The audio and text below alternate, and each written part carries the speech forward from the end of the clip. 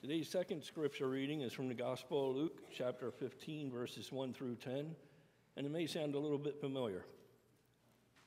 Now all the tax collectors and sinners were coming near to listen to him, and the Pharisees and the scribes were grumbling and saying, "This fellow welcomes sinners and eats with them." So he told them this parable. Which one of you, having 100 sheep and losing one of them, does not leave the 99 in the wilderness and go after the one that is lost until he finds it? When he has found it, he lays it on his shoulders and rejoices. And when he comes home, he calls together his friends and neighbors, saying to them, "Rejoice with me, for I have found my sheep that was lost." Just so, I tell you, there will be more joy in heaven over one sinner who repents than over 99 righteous people who need no repentance. Or what woman, having 10 silver coins, if she loses one of them, does not light a lamp, sweep the house, and search carefully until she finds it? When she has found it, she calls together her friends and neighbors, saying, "Rejoice with me, for I have found the coin that I had lost." Just so, I tell you, there is joy in the presence of the angels of God over one sinner who repents.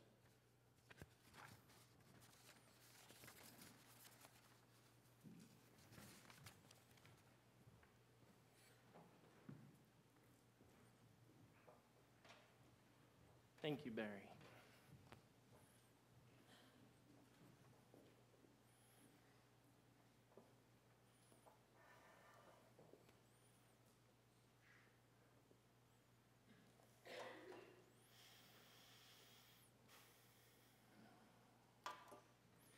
Would you join me in taking a moment of silent prayer and reflection in memory of the 9/11 tragedy and the families that continue to mourn the loss of their loved ones?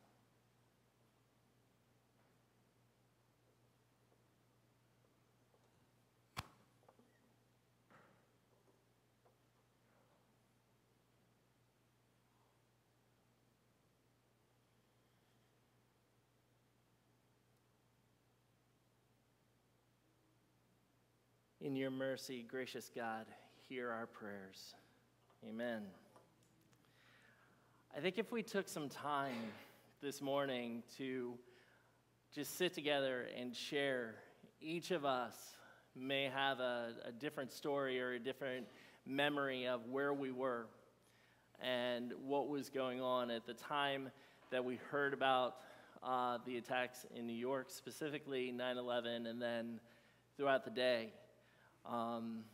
Katie was sharing the very next day, giving birth to her twins, Drew and Hannah. At the time, on that day, I was working at Oakdale Emory United Methodist Church in Olney, Maryland, in Montgomery County. Pam was working on a project in Northern Virginia, very close to the Pentagon, and she was very, very pregnant with Nathan, who was born on October 10th. And so I heard about the attacks, and then listening to the radio, you were hearing all sorts of chatter about a plane over the Potomac heading towards D.C., just all sorts of things going through. And if you remember, cell phone use was almost nothing, and the only way I could get in touch with Pam that day while trying to drive down to Oakdale Emory was to just keep trying to get through. And finally did get through, and I'm like, either you're coming home or I'm coming to get you. And then having the employees from her work who had planned a shower for her to happen around that same time, convincing me that she's okay. And then she talks to me that night and talks about one of her fellow employees coming in and seeing the smoke coming up from the Pentagon. And I was just thinking, just the horror of it, not knowing, the confusion and everything else, wondering what in the world is going on. And my wife carrying my child that it took us 9 years to make was down in the midst and somewhere where I could not do anything. I remember the helpless feeling of that, and then getting to church. The church at Oakdale Emory had people that went to the church that worked at the Pentagon, and it also had people that worked at the World Trade Center. So I got to church with all my own emotions going on and all my own worries and cares and everything else, and then began the phone calls from youth who said, my parents, I can't get through to them. My dad's at the Pentagon. I don't know what's going on. My parents are at the World Trade Center. I don't know what's going on. And then it went into the mode of, how do we care for people in the midst of crisis? And we opened up the church and the side chapel, the main sanctuary, and everything else, and just invited people to come and to pray, to be there, just to have a space to be, to hug people, to cry with people, to just have a place to be. And we opened up every channel of communication we could to try and find out any information that we could from what was happening, to see if we could hear from loved ones or whatever. But we sat by people, we cried with people, we held their hand and walked through that journey. I'll never forget it because it lasted the week. It was each and every day that we were doing that type of thing. But I will say, as we were listening for stories, the one thing that came out, some of the first images that I saw were police and firefighters running the opposite direction of everybody else into the midst of something that was completely chaotic. Where other people were running away, they were running in. And it was those images and those stories that I think really spoke to the hearts of so many. People saw that, and then they were trying to figure out, how can I respond? What can I do? And I remember seeing the lines of people at Red Cross locations giving blood because they knew that that was going to be a necessary thing in the midst of that. But in the months to come, there were people going to their local fire stations and going to their police departments and going to different places, signing up, saying, I want to help. I want to help. What a great response that is in our human condition when we see tragedy, when we see crisis, when we see hurt, that there's something in us that tugs at us and says, I want to help. I want to do something. I want to make a difference. I want to offer hope, and I want to offer healing. And it's with all this in mind that when we were preparing for today, it's why we wanted to celebrate our first responders. Because it's in the midst of those times, those tragedies, those crises, no matter how big or how small, that you guys are stepping into places that others don't have the training or the ability to do, even if they may want to. And you're there offering hope, and you're there offering healing, and you're there caring for members of the community, and sometimes even us. And for that, we thank you. But we also recognize that it's not just a job that you do, but something where God has tugged on your heart and said, this is what I want you to do. It's a calling, it's a mission, and it's a ministry, and we appreciate everything that you do. Our passages today speak to the heart of God that we also see reflected in the actions of our first responders. We look at Psalm 14. It's a psalm of lament. In fact, it's a song because the very first part is talking to the choir director for exactly how to go about singing it, but it is a song of lament where he's saying that God must be looking down and looking around and seeing no one lifting up anything to God, no one praying, no one having anything good to do or to say or anything else. But then he noticed where God was, and he responds that God is with us. God is with and for his people, even through calamity and suffering, and offers hope and restoration. In the very end, he recognizes that even with, as they call it in there, the translation is fools, even when the fools aren't looking to God and reaching up to God and looking for God in the midst of things, that God is still there, and God is still present, and God still has people there, and that God is offering hope And God is offering restoration, and God is offering healing, even in the midst of tragedy, even in the midst of things not going right. We see that in our first responders and how they respond to situations, offering that same hope, that same restoration, that same feeling. And then we have Luke 15. I love these parables, the parables of the lost sheep, the parables of the lost coin. How many of us would find ourselves in that situation? First of all, who would own 99 sheep? Anybody? But if you had 99 sheep and you're trying to corral those 99 sheep, maybe the McGuckins, but if you're trying to corral those and one gets away, are you really going to leave the rest of them and go after it? I have enough time chasing my dog down. But there's more to the story than that. And it's just like the lost coin. And I tell you what, they must have had celebrations all the time back in the day, because it's, you find the lost sheep and then you call all your neighbors together and have a party. You find a lost coin and then you call your neighbors together and have a party. How many of you have parties every time you lose something and find it again? That would be pretty cool. We should start a tradition. That would be neat. We'd be getting together all the time. How many of you lose something almost on a daily basis? I'm telling you, we'd be party people. It'd be really neat. But what do we learn from this? And what do we learn from this from God? What are these parables about? These parables are about the heart of God. These parables tell us that even though it doesn't make sense in our own mind, God cares about us so much that he'd be willing to leave everything else behind to come and find us.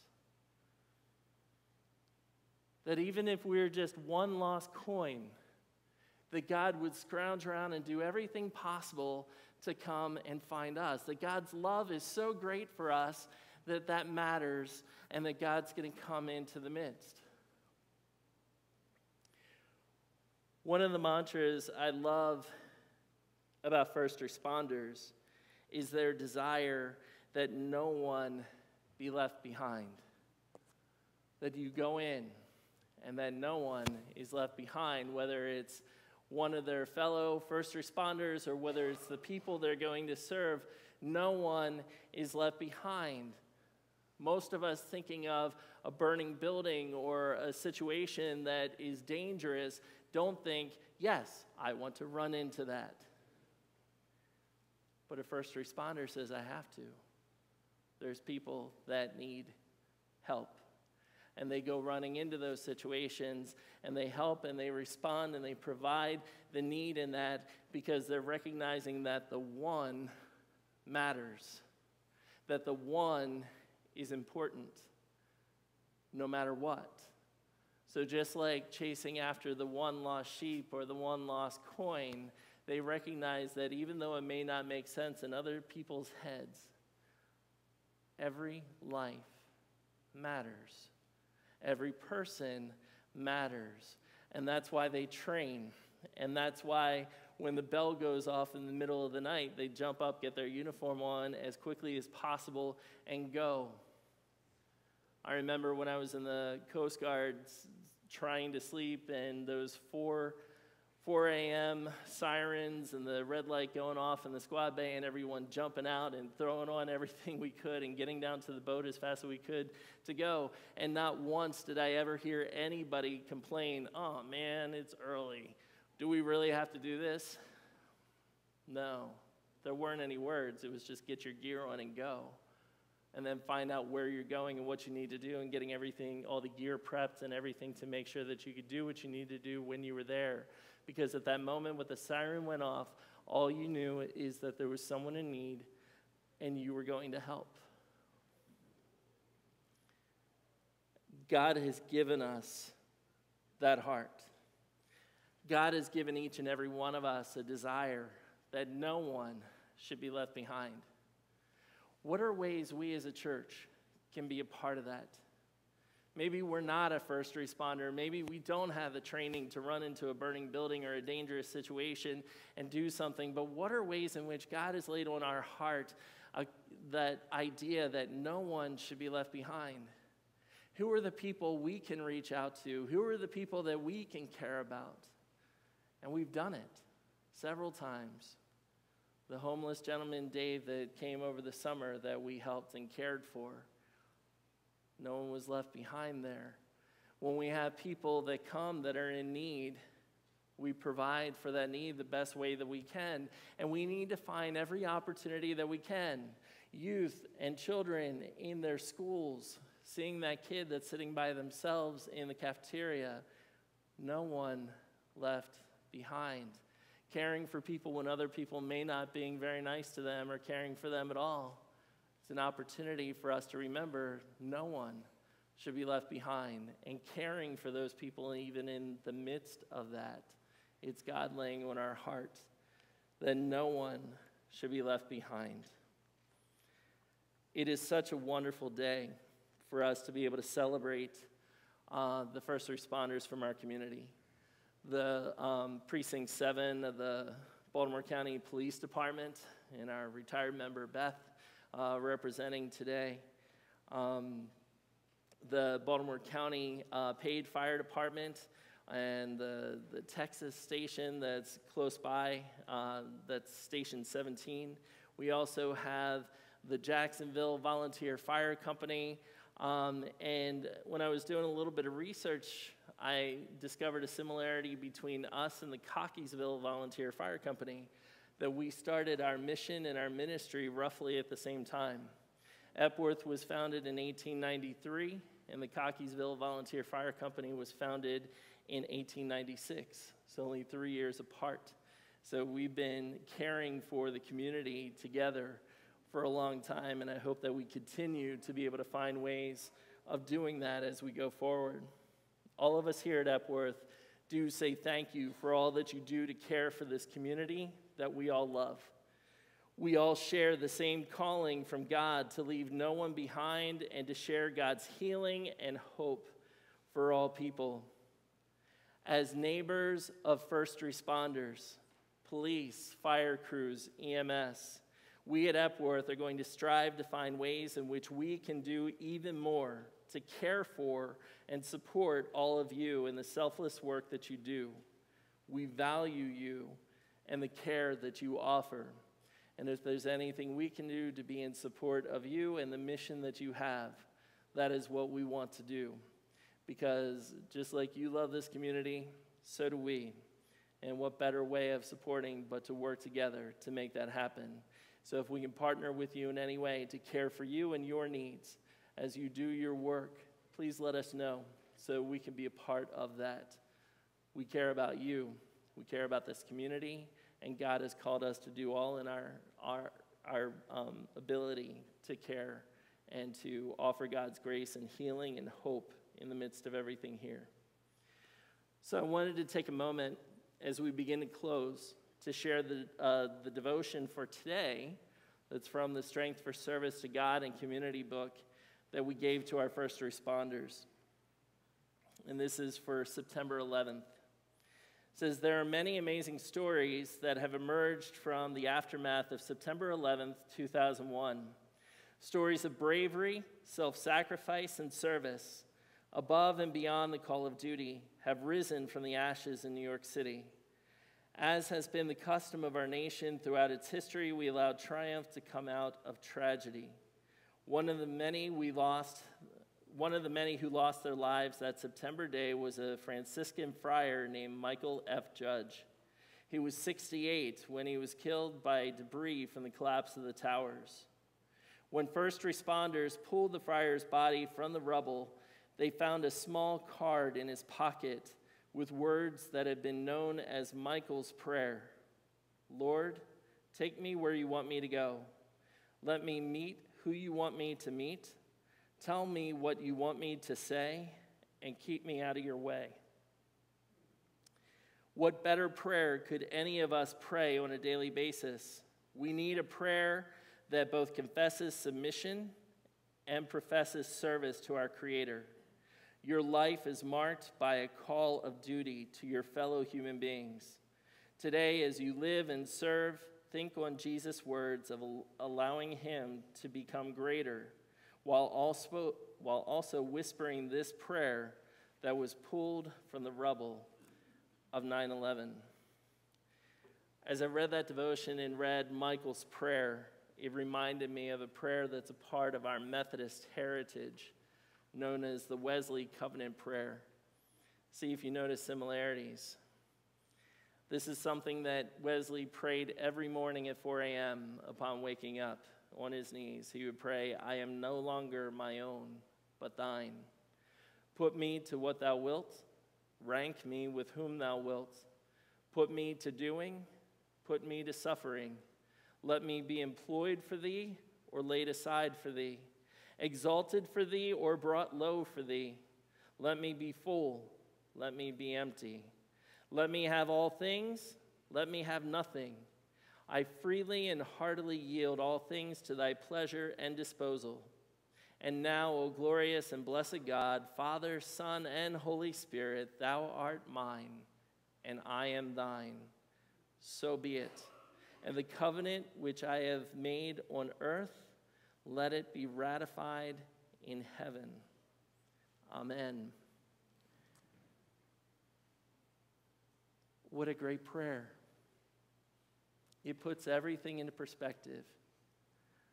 This life isn't about only us. This life is about what we are going to do with it, what God has gifted us with, and how we are going to use it to care for others, to care for God's creation, to care for everything that God has given breath. And it puts God first. Maybe we all need to begin praying Michael's prayer, or praying Wesley's covenant prayer, and reminding ourselves on a daily basis and asking God to lead us, to guide us, to hand ourselves over to God and say, "Use me." As you go into this week, as you continue throughout the day, just pray to God, "Use me, Lord. Help me to be in your will. Help me to do your work.